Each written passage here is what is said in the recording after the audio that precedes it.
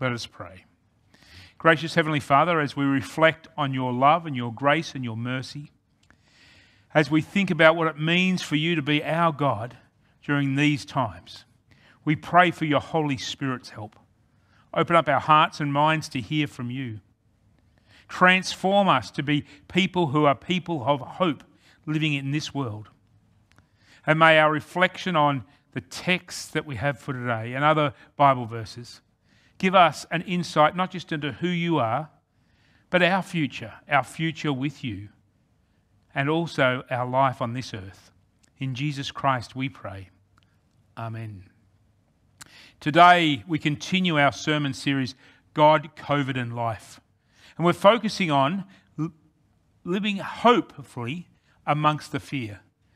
Hope amongst the fear. There's a story that goes back many, many years to a town in America where the town was destined to be damned. So the whole town was going to go under. And they had been given notice, but they weren't told how long it was going to be.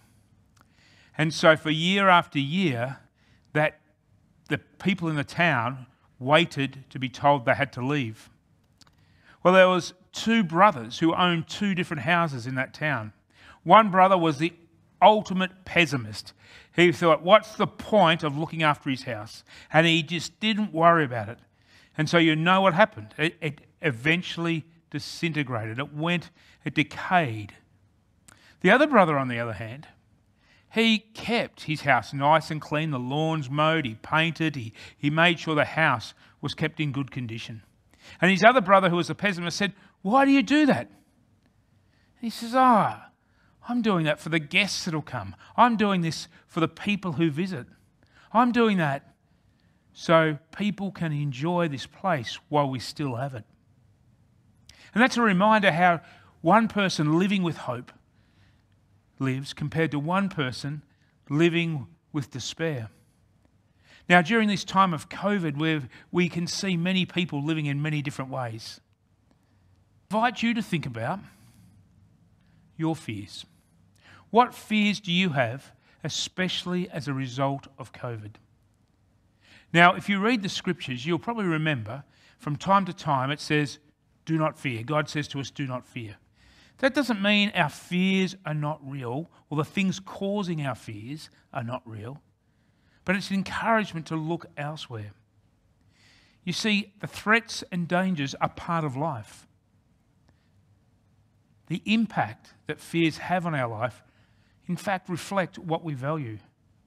There are some people who are so paranoid about getting COVID, so paranoid that they are not going out of home at all, not touching it. They're wearing gloves, they're wearing masks, they're doing all the right things, but they're doing more than that. And they are so worried about getting COVID. And when you listen to them, their value is their health, their life, and they're not worried about anything else. But what fears do you have, especially as a result of COVID? Here are some of the fears that I've come across as I've talked to people, as I've listened to people. There's fears about losing faith. You know, there are some Christians who think that this is a big conspiracy against the church, and they're so worried that whatever happens, we're going to lose faith. Well, we can gain some encouragement from history to show that when pandemics happen, when problems like COVID have occurred, faith has still continued and still played a role. Of course, there is the fears that some people have is, will I have a job? Others is COVID being used for another purpose? In other words, yes, we've got COVID and we've got some restrictions, but is it being used for another purpose? There's others who are concerned about their health and others concerned about the health of others. Others have fears about their freedom and rights being taken away. Some have fears about their finances, and that's a really big fear because can I afford to pay bills? And along with that comes the fear of, will my reputation be destroyed? And there's others who have fears that they'll never see their family or friends again. Fear during this time of COVID is a real thing.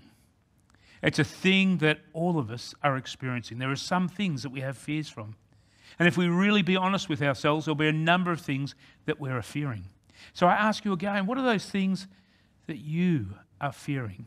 And keep in mind, be honest with yourself. Be honest with God that this is what you fear. Now, how do we respond to our fears? Well, some common responses to our fears is to put our heads in the sand, to say, my life's all right, these things are not going to happen, they're going to happen to someone else, or something else is going to go wrong. It's a bit like the teenagers who go out in the car and don't put their seatbelts on or ride on the top of a car thinking they're immortal. Well, during this time of COVID, I'm hearing some people who are not taking advice, not listening to government advice, doctors' advice, the advice that comes through the churches and other organisations. And they've stuck their head in the sand and just tried to continue on with life as if COVID and the problems it brings doesn't exist. Then we have others who want to just fight it head on, who think they have all the knowledge and information and want to confront this COVID situation head on. And then we have others who are going to run away from it. And we came across a couple who had come to Sydney and they'd been here for a few months. And then they got put into lockdown. And they'd only been here for a couple of months, and they said, look, we're leaving this place. We're getting away from this COVID. Well, they've gone to Queensland, and before they even got to Queensland, COVID had made its way there. What we're looking at today, what we're going to explore a little bit today, is the fact that God gives us a better response to our fears than putting our head in the sand, than fighting it head on or running away. And the first part of dealing with our fears in life, whether it be COVID or anything else, is to have a perspective that will help us during times of fear, is to have a clear perspective that will help us during any time of fear. The truth is that we should always remember that threats and dangers exist. If you look throughout the New Testament, particularly the epistles, many of them are writing in the context that there are threats and dangers. However, not only do threats and dangers exist, but God's love always exists. God's presence and love always exists, even when we're confronted with dangers and threats. Listen to Romans chapter 8, verse 38 to 39. For I'm convinced that neither death nor life, neither angels nor demons, neither the present nor the future, nor any powers, neither height nor depth, nor anything else in all creation will be able to separate us from the love of God that is in Christ Jesus our Lord. Yes, threats and dangers do exist for us. But there is something far more powerful, far more greater, far more sustaining, and that is God's love. You know, in countries like Australia, we're fairly fortunate because we've been able to practice our faith freely for many years without many challenge to what we do or how we do it.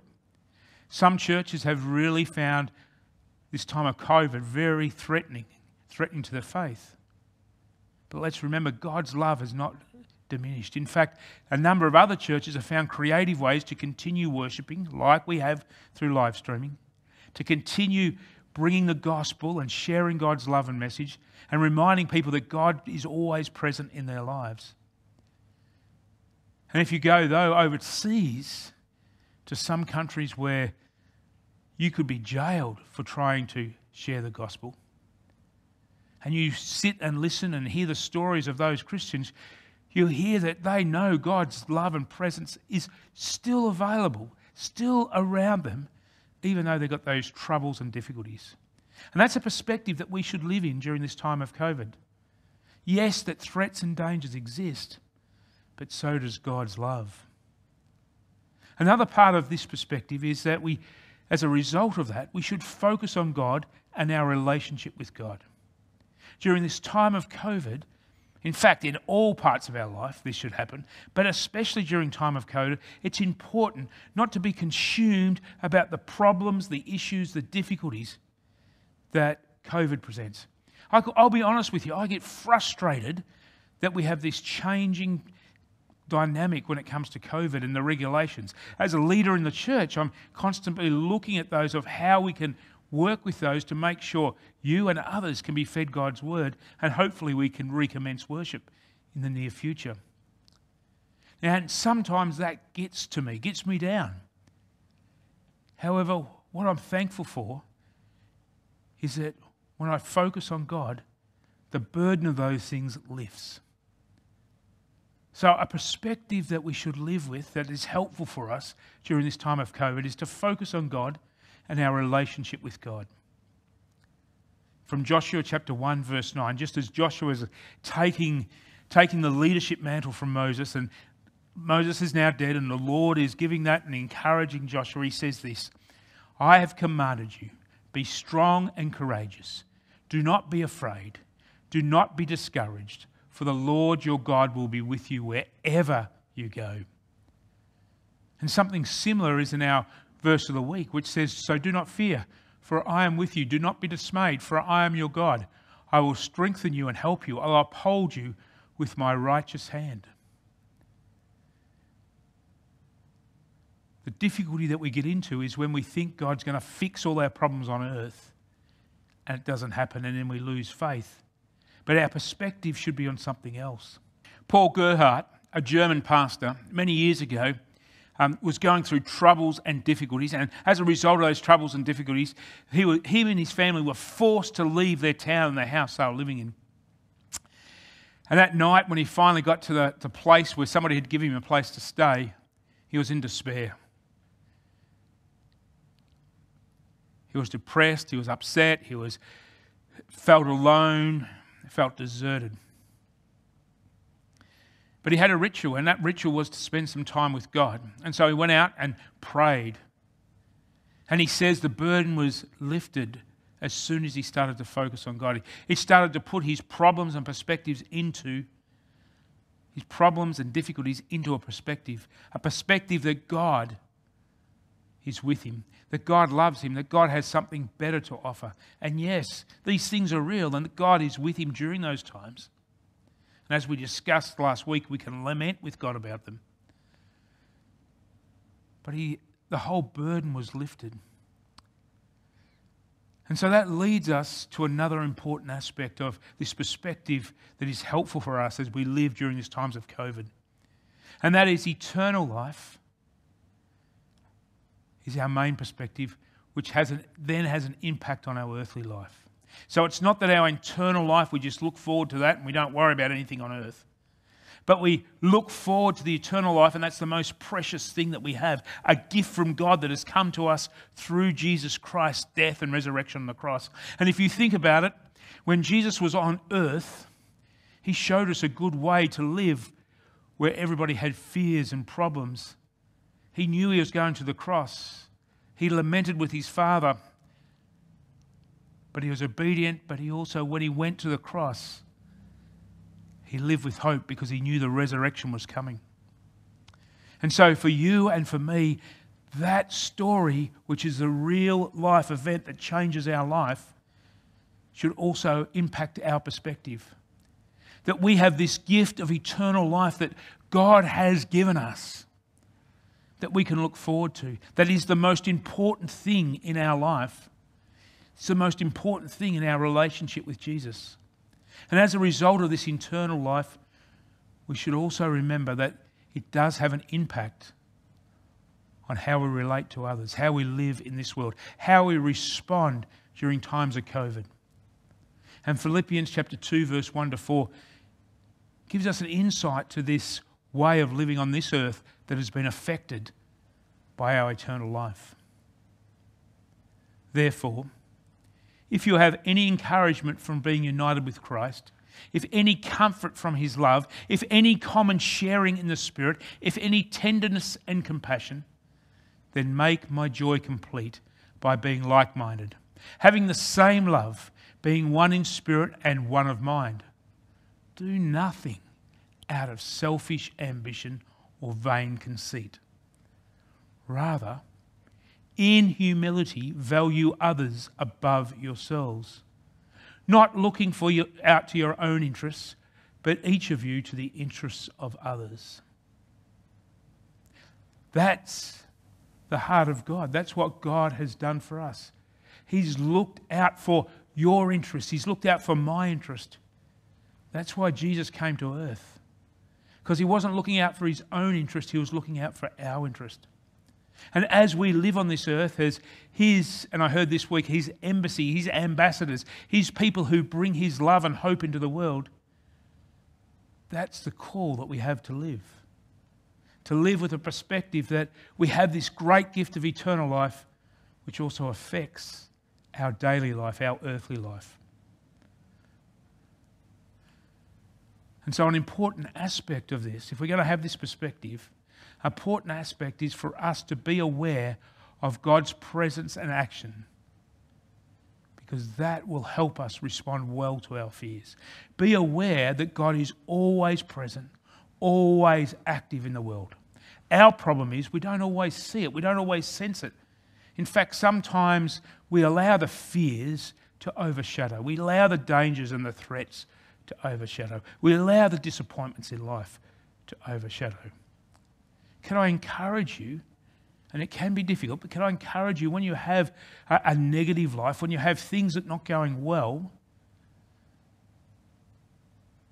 to dwell in the presence of the Lord, to be in God's presence.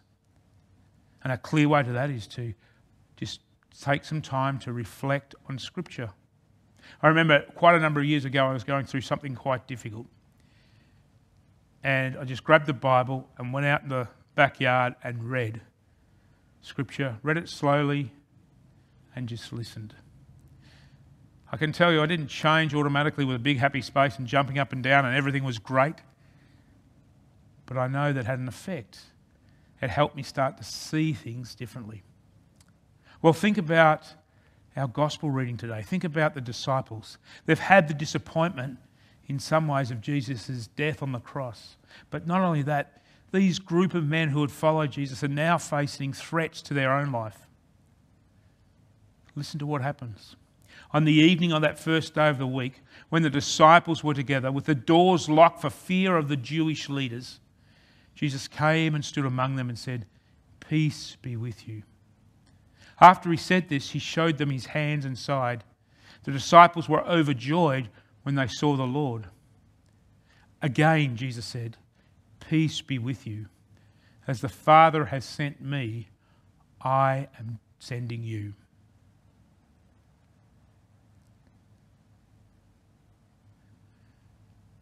Every day there is a plethora of news about COVID. Most of it is bad, most of it is not helpful, most of it is either bad figures or people blaming each other or people trying to pick holes in a particular politician or another politician or people criticising the government's actions or people criticising somebody else. And so if we only listen to that news, we're going to continue to build this anger, resentment, despair.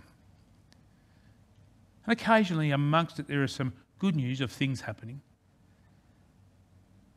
But when we listen to God, that brings us to a place of having some peace amongst us when we're in God's presence. And so I'd encourage you to be very deliberate about this, to be very intentional, is to be open to being in God's presence every day. Spending time in prayer, reading Scripture, talking to other Christians about life and faith are three very helpful ways for us to be in God's presence, to gain God's perspective, to think outside what others are, and to see that God is not just a God of rules which many people expect, but a God who is present and loves us despite our difficulties. Could you imagine the joy of the disciples in that room? How that changed their perspective from being downhearted to, wow. For us, as we live amongst the fear, an important thing is to always be in God's presence. Now, in some ways, God is always present, but for us to recognise that, to see that, to be in contact with God through the Scriptures, through prayer, through relating to other Christians, so that God can speak his words of love and hope into us. But not only that, so we are prepared to go into the world to bring hope and love.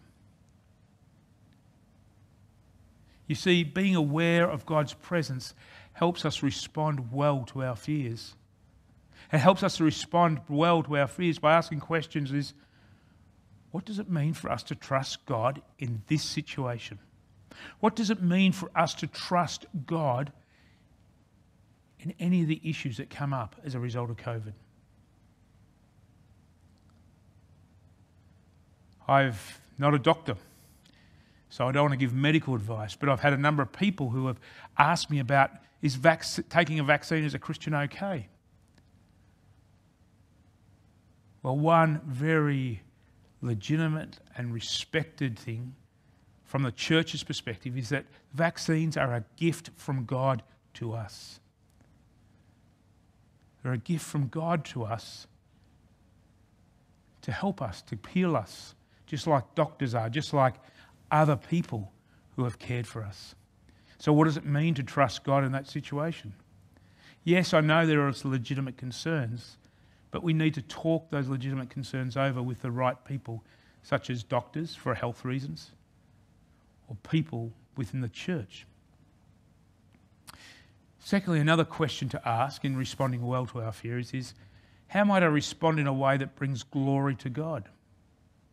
How might I respond in a way that brings glory to God? And when I say brings glory to God, bringing glory to God doesn't mean putting other people down, but about highlighting that God's at work through them. That I'm thankful for the governments and the work that they do. You'll notice in our prayer time we constantly pray. We pray for politicians, we pray for government and business leaders. And that's because we recognise that these are gifts from God. So in your own life, I'd encourage you to think about, how might I respond in a way that brings glory to God and not brings despondent things to people, not discourages people to have a relationship with God. And the third question that helps us in responding well with our fears is, how might I respond in a way that brings love and hope to others? Remember what Jesus said to his disciples in that locked room after he brought peace to their lives as a result of fear? As the Father has sent me, now I'm sending you. Likewise, Jesus has sent each of us into the world. Each of us with a message that he loves the world. Each of us with a message that there is something better than this world. See, the problem for many people is they get fixed on things that are in this world, whether it be physical things or whether it be things attached to this world, such as family, things like education. They get obsessed with ideologies from this world. And they get disappointed when they get torn down or taken away. But we do know that the gift of eternal life is not going to disappear because it's been secured by Jesus. But this is also a message that we can share with others, that there is something better to look forward to, and this has been made possible because of Christ. And so as we live amongst fears, live with Christ, so you will live with hope. As 1 Peter chapter 3 verse 15 reminds us. But in your hearts revere Christ as Lord. Always be prepared to give an answer to everyone who asks you to give the reason for the hope that you have. For us to grow in hope, we need to be in the presence of Christ. Because when we're in the presence of Christ, we can see that the fears, the things that are bringing fears, are not things to be paranoid about. Now, it's true that some of the things that are giving us fears will continue to exist around us.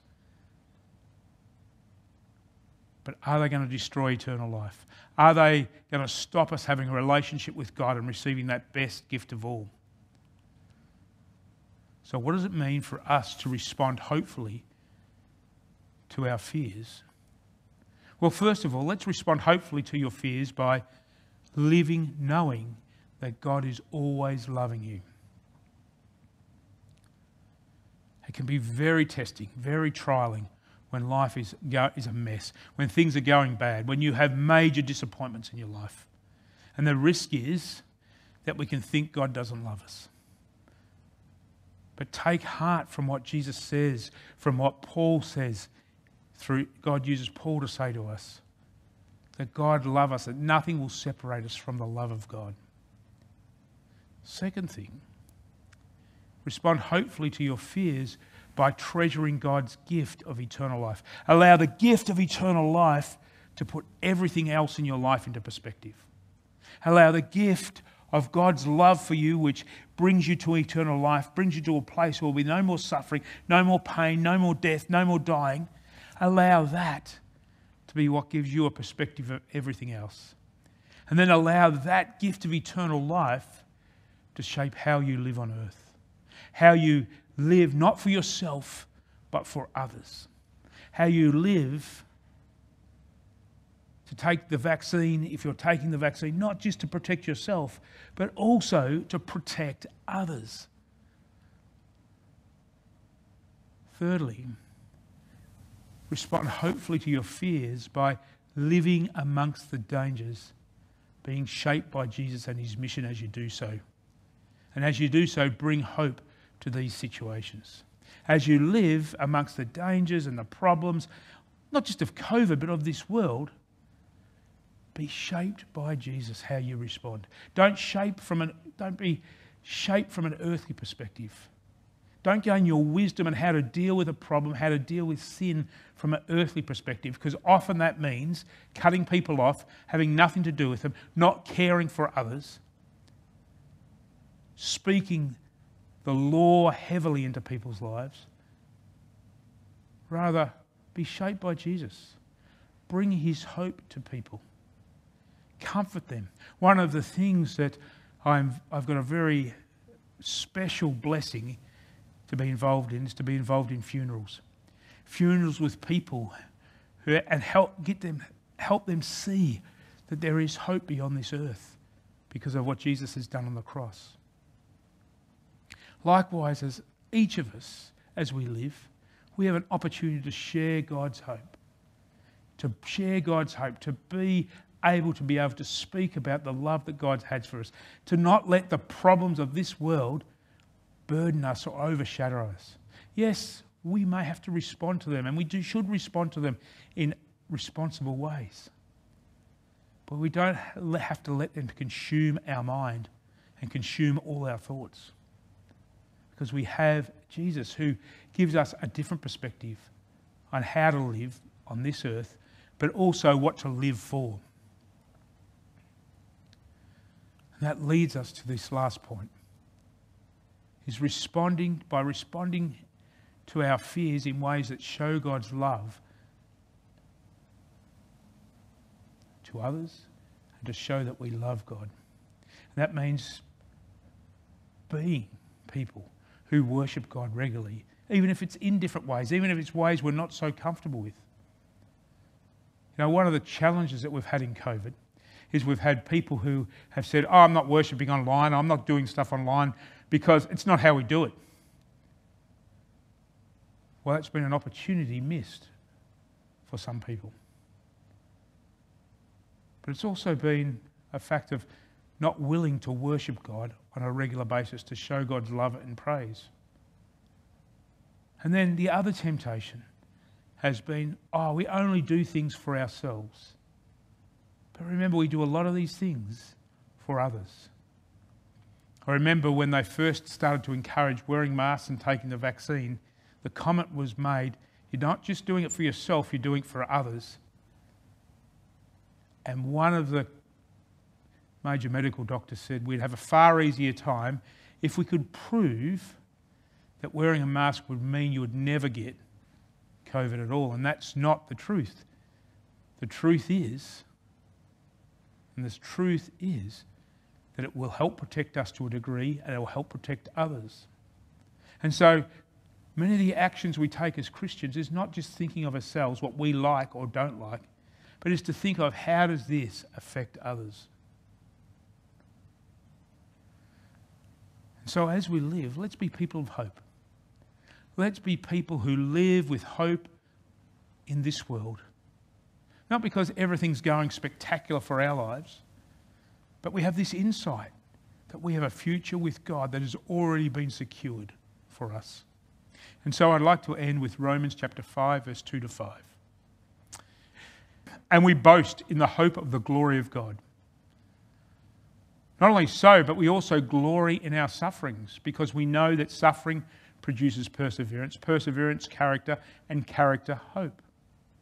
And hope does not put us to shame, but God's love has been poured out into our hearts through the Holy Spirit who has been given to us. I pray that you live as a person of hope. I pray that you live in Jesus' presence so your hope is built up and you are strengthened by the hope that he gives. And I pray that others that are in your life may see the hope of Jesus through you. Go in his peace and go with his love. Amen. Let us pray. Heavenly Father, we thank you for the wonderful gift of life eternal that gives us hope. We pray that as we live on this earth, we reflect your hope in the world, that we reflect that there is something better to come because of what you've done for us. Heavenly Father, pour down your Holy Spirit on us, and when we are confronted by difficulties and challenges, help us to bring these to you. Help us to respond to these in a way that brings glory to you and brings love to others. In Jesus' name we pray. Amen.